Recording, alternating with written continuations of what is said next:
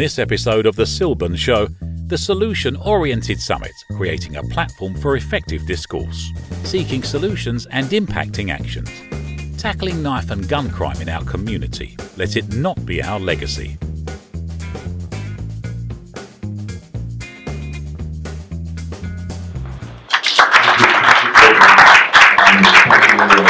Presentation, which was very insightful, and also obviously good for me to follow on from that. When I started 25 years ago, the kind of people I represented were adults charged with anything from minor petty crime to fraud. But certainly in the last 6 years, or maybe the last 10 years, I have represented a different type of client. And it has made me extremely sad to see the ages getting younger and younger.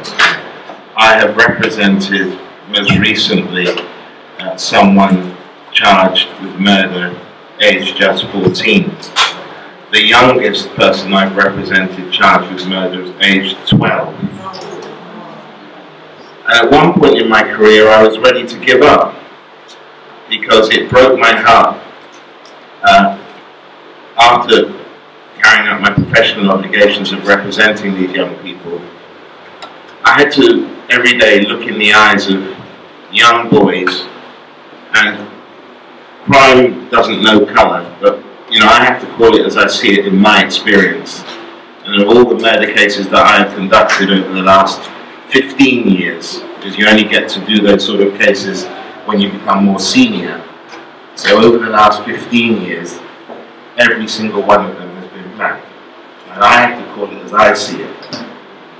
And it hits home for me, because when I look in the eyes of those young boys who I'm tasked to represent, I see my son. I see my sons. I have 2 sons. One of them is 15, the other one's 13.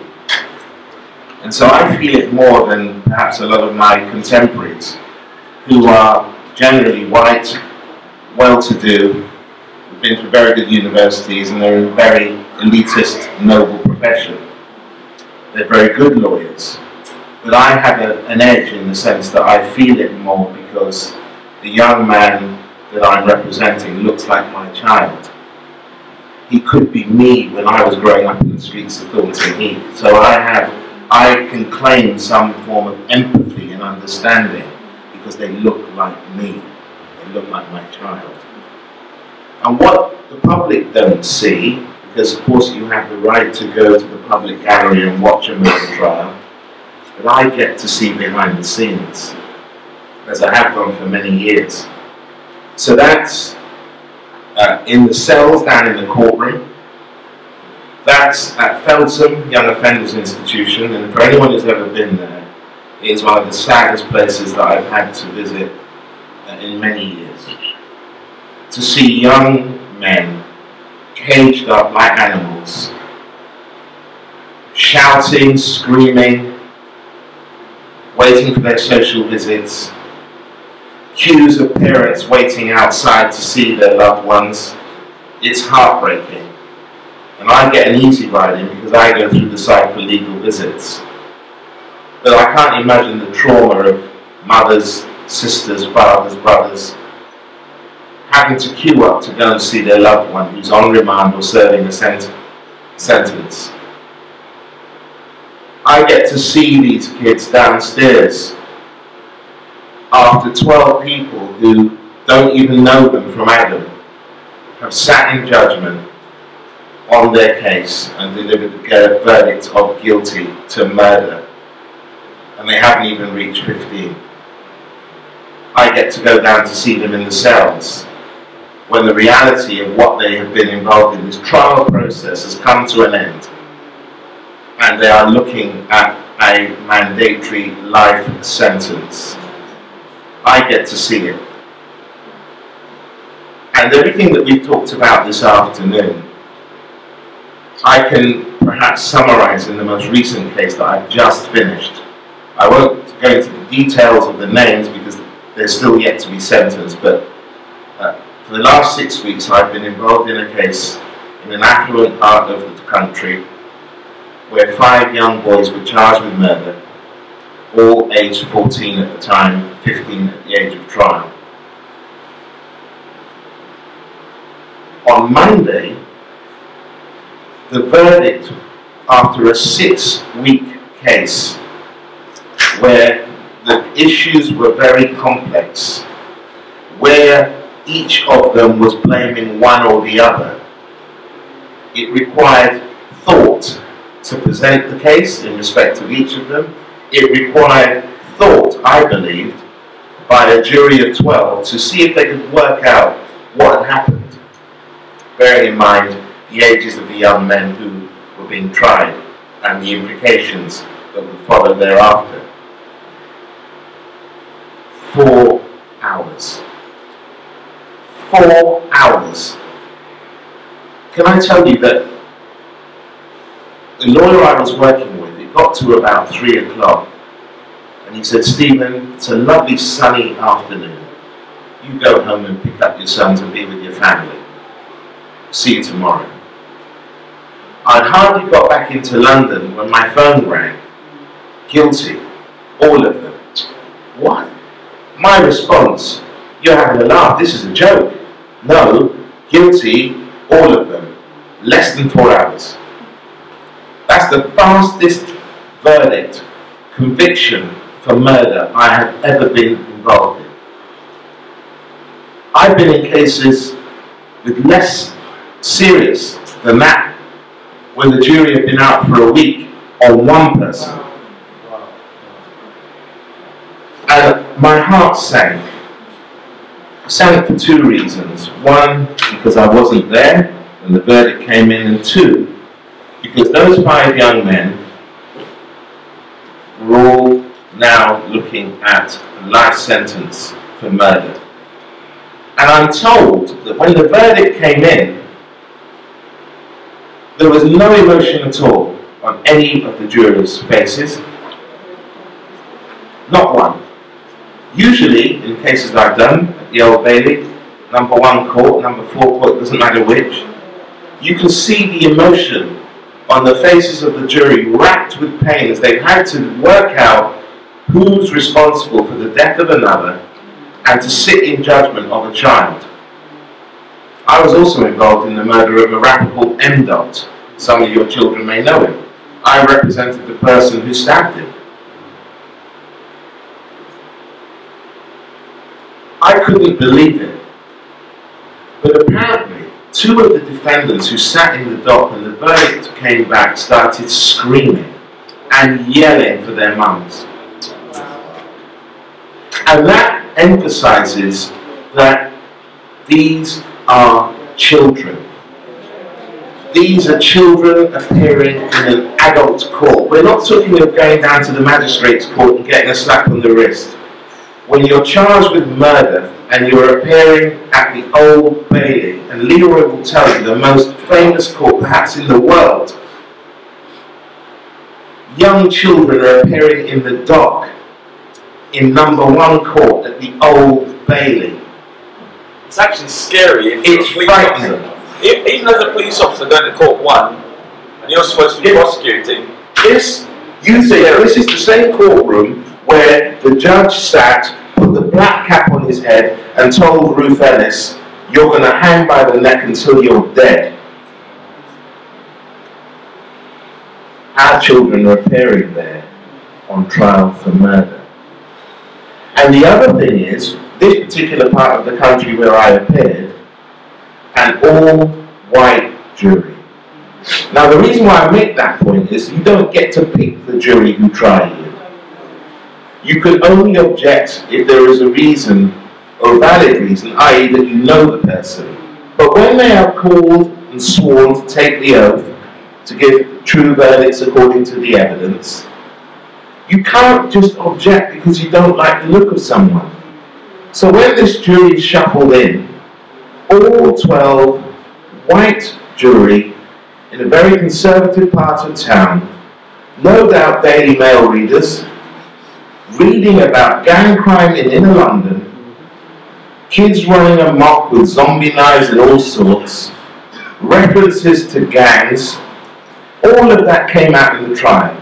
And they sat there for 6 weeks, stony-faced, listening to the evidence, listening to the eloquent submissions by all the barristers in court.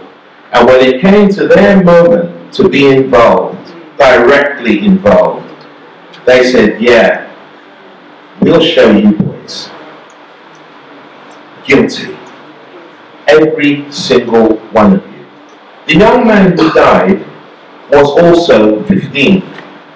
He died from one stab wound to the femoral artery and he bled out.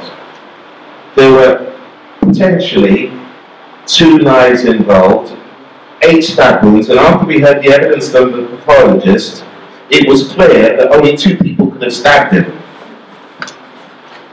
All of them were convicted. Why were they all convicted? We come to joint enterprise. Because the jury knew that there were only 2 people who could have inflicted the wounds, and one who inflicted the fatal wound. But the prosecution of the deceased when he received that fatal wound. But through encouragement on social media and being shown to be part of a gang and inciting it, you can be charged with murder. You can be charged with manslaughter. I've got another case, similar. 5 boys, 1 guy caught on CCTV, I've seen it, he stabs the guy to death, he drops down dead. All the others who are there looking round, then run away, but you're all charged with manslaughter.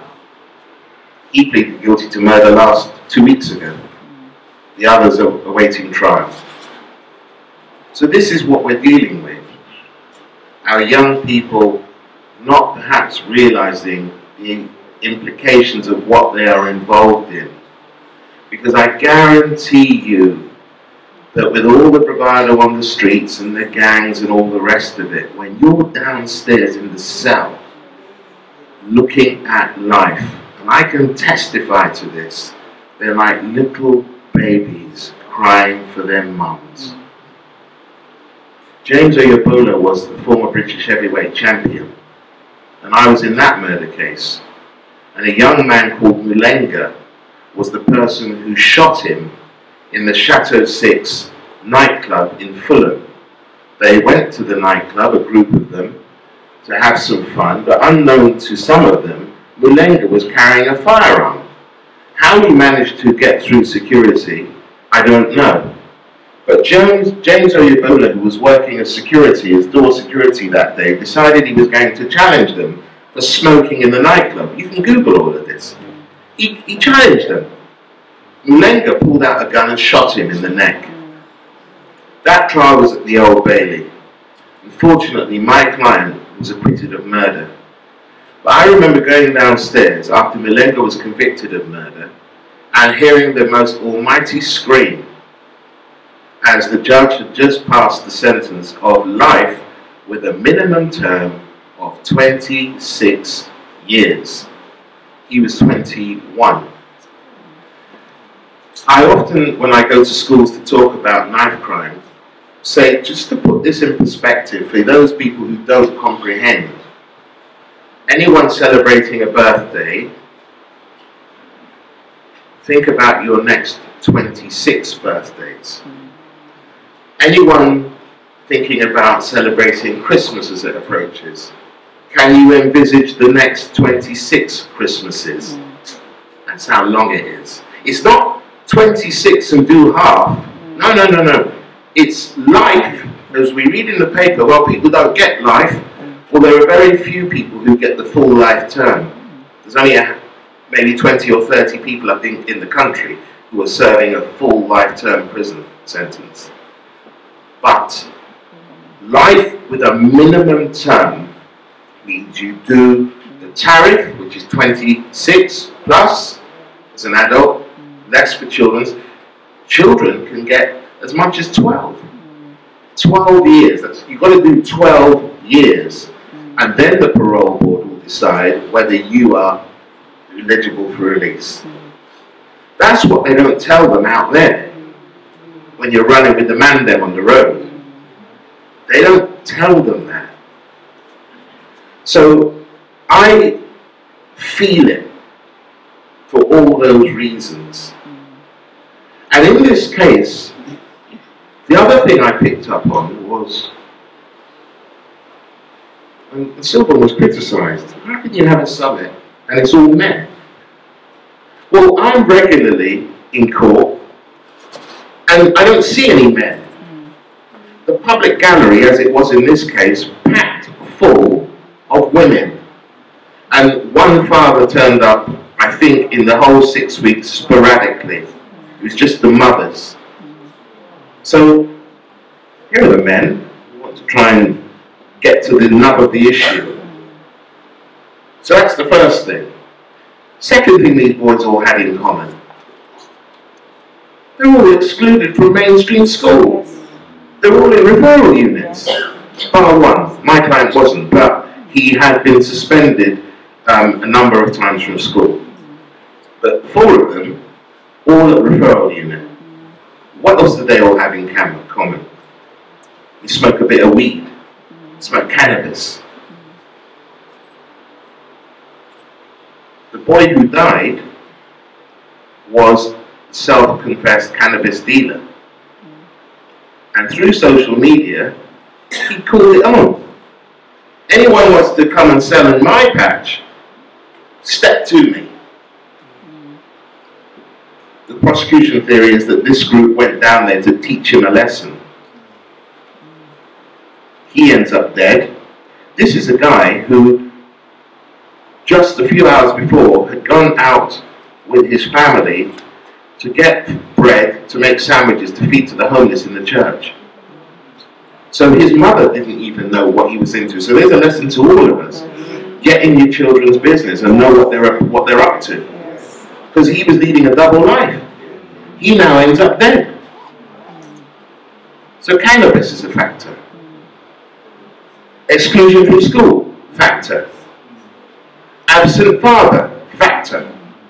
And for me, because I'm in it, and I see it, and I've made many mitigation speeches for people who are about to be sentenced, and I'm very passionate about it, because I feel it, as I said to you when I started, unlike a lot of my contemporaries, who stick to the script. And I remember saying to the judge at the Old Bailey, when Fowles Richards was being sentenced for M. Dot's murder, and he got 14 years, I said, where are the men? Look, my lord, look to the public gallery, show me the men. Where's his father? And all the lawyers were looking at me like, wow. But I had to say it.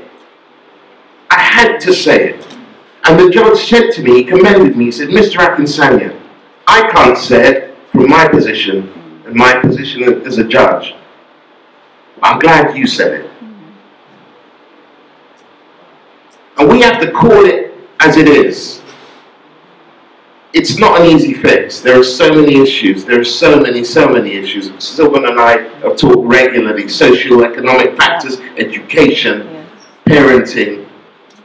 But from where I sit, and I can only give this perspective from where I sit, I'm at the end of it. I'm in the bowels of the court when they're crying, wanting their mum, saying I didn't do it. And once you're sucked into that system, you can't get out. You can appeal. Guess what? The court that goes above the Crown Court, the Court of Appeal, is even rougher. 3 of them, intellectual heavyweights, will use intellectual maneuvers to ensure that the conviction is upheld. You ain't going anywhere. And my view is, why put yourself at the mercy of the court system? Because the court system follows order and principle, doesn't do emotion. The jury are told, whatever emotions you may feel in this case, push them aside. So you subject yourself to that. 12 people who don't even know you are going to determine your destiny. Why would you do that? Touching on gangs, what Leroy said. In this case, police submitted a whole wealth of material. We spent 2 days of the case just arguing what we call bad character evidence. And the bad character evidence all related to the matrix, the gang matrix, because they said members of the AP gang and the EN3 gang, and they're all involved, and this is a gang-related thing. Then they went on social media and showed pictures of the boys doing all these signs. One of them with putting a gun like this, another one with a cutlass that he'd found posing with a machete. All of that was evidence that the Crown wanted to rely on to say these are gang members, members of the jury. In the end, we had to have a compromise, but the evidence went in. So guess what? In the jury's mind, these were all little mini gangsters. Yeah. But we spent 3 days arguing that.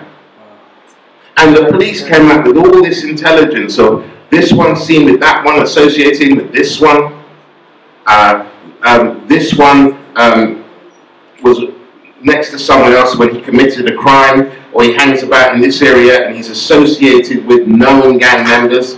Say, I can't do it anymore because it hurts. I regularly cried in cases with defendants.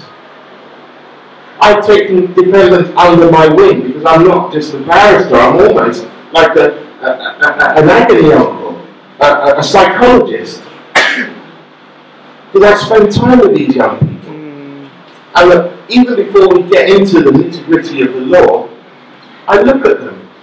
I say, the first thing I say to them is, do you understand something? What's that? You could be my son. Why are you here? And I try and take some of them with me through mentorship. And last November, I'm doing my invite for my 50th birthday. And I said, let me reach out to him. At my birthday, he walks in. Now a 35-year-old man. At my 50th, with his girlfriend, now a company secretary, having bought his first house in Lewisham. And I'm thinking to myself, there is the impact of what we can do in our communities as individuals. And I don't just see my job as just doing a job. Yes, I'm a capable advocate, I like to think, and that's what I've done for 25 years. I've given the law 30 years of my life. And at the point when I was ready maybe to walk away because it hurt too much to see young black kids being sent down for life sentences, I thought, no, I need to still be in this. But more importantly, I need to reach even further out. Archer, with white kids dying, it would be sorted. Sorted. But because it's not, and it's happening amongst our community, well, we'll have a few meetings, we'll get the mayor involved, we'll try and come up with a strategic plan, but the killing still continues. I'm also amazed after a strategic meeting and plan, the next morning I switch on the news, there's been another murder. Exactly. So we need to own it, and we need to be brave enough to own it, not just say because you've got a former commissioner or you've got a barrister. No. We are all living in communities where we can affect what's going on. Be my brother's keeper and all the rest of it. Know what's happening to the children. Challenge. But for me, there are a number of things which I just want to share with you before I finish. Education is key. And I used to look at him. He said, education is key because whatever you want to do, it gives you options. And I tell the youngsters, have the piece of paper. Because if you have the piece of paper, you've got options. If you don't have the piece of paper, you're already on the back foot. Because guess what? We are already on the back foot. Even me, when I used to go to court to start with my suit and my bag and my wig and my gown, the staff would say, which trial are you appearing in front of as a defendant? And I used to be very angry when I was young. There they asked me, am I a defendant? Dressed like this, speaking as I do, going into a courtroom, and you're asking me, am I a defendant? But then I figured, well, I can't win, because if I dress nicely, I'm a fraudster. But or I'm the other. So let me not even worry about that. But I know that if anyone challenged me, I've got the paper. I went to law school. I've got my degree. I did my pupillage. Can't take it away from me. And my dad always used to say, they can take anything away from you, but they can't take your education, they can't take your paper. So, education, it starts with education. School intervention. We need to get into the schools. Yes. Yeah. When the headmistress asked me to come and speak, she said, "Are they too young?" I said, "Hell no. I need to come in and speak to these youngsters because they're going to be influenced by siblings and people around their environment. They need to know what's going on." And it was wonderful to address those children, and they were more clued up than we could imagine. I'm afraid to say I think we need some parenting classes. Yes. Let me tell you something. Yes. I'm 51 in November this year, and my son is only 15 now. I go to court and I'm representing 15-year-olds, and their mothers could be my children. I'm thinking, well, it might not mathematically be true, but they are very, very young. Babies raising babies.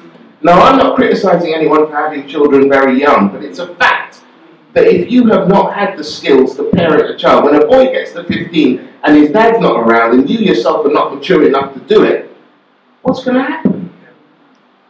So we need parenting classes for the vulnerable parents. I'm not saying hopeless parents, but vulnerable, who need assistance. And that should, in my view, come through our local councils setting up programs in our boroughs, in our neighbourhoods, for the people who are vulnerable, because the school can identify who they are. Because they often late, the children are not always organised. We can organise, you can work out very quickly with those who need help.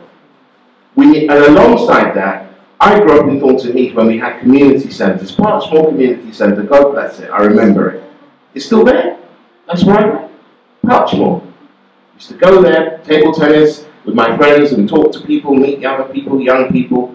But we need to obviously bring it forward to the 21st century and have modern workshops, community workshops where youth programs are there, educating our next generation about what is important about getting that next piece of paper to get them where they need to be. Because what they don't know is that when you're peddling the drugs and messing around with the cannabis deals and making your £10 there and £100 there and selling rock, there is a price to be paid, and it's often with your life or time in jail. And those gang members who have got your back on the street, as soon as you go down that cell, you're on your own. They move on to the next victim. So, in my view, we need workshops and programs for the young. And I think there also needs to be a review of these school policy on exclusion and referral units. Because too many young black boys are being labelled as disrupted. And I say it from personal experience. Because at Downsview Primary School, where I went when I started, the head teacher, and I've still got the report, Stephen's disruptive. But thank God for a Nigerian dad. Disruptive? Never. He went and he fixed it. I'm serious. Disruptive? Because it's a label, disruptive. Just as Stephen's got a chip on his shoulder. That was the other one back in the day. Chip on his shoulder, disruptive, excluded, and then the spiral starts. So we need to review, in my view, school exclusions. And that's one reason why I volunteered to sit on the independent review panels for exclusion. And I've got one coming up on Thursday, because I figured if I'm not in it to see what's going on, then we don't know what's going on. All we do is we get the letter, he's out, he's been excluded. Challenge it if you like. So those are just some of the things that I think we need to do. There are some very dangerous people out there, and so I think there is room for tougher sentencing, only in the sense that sometimes we need to make sure that when people are being punished, they're being punished properly. Because there are some people who need to be punished. But when you are dealing with very young people, we have to take our time to see what the solution is. Proper solution, long-term solution. Not just write people off and say, that's your life sentence. Thank you. Thank you very much. Thank you. Ladies and gentlemen, thank you so much for joining us on the SYLBOURNE Show. And of course, what I'd like you to do is to like the videos, share the videos, and subscribe to the channel. Let people know about it. But important thing is also to comment. Let us get your comment, let's get your views, so we can understand how to even please you better, ladies and gentlemen. So, as I said, share, like, subscribe. Thank you. I saw you there. you subscribed, and you shared. Thank you so much. See you next time.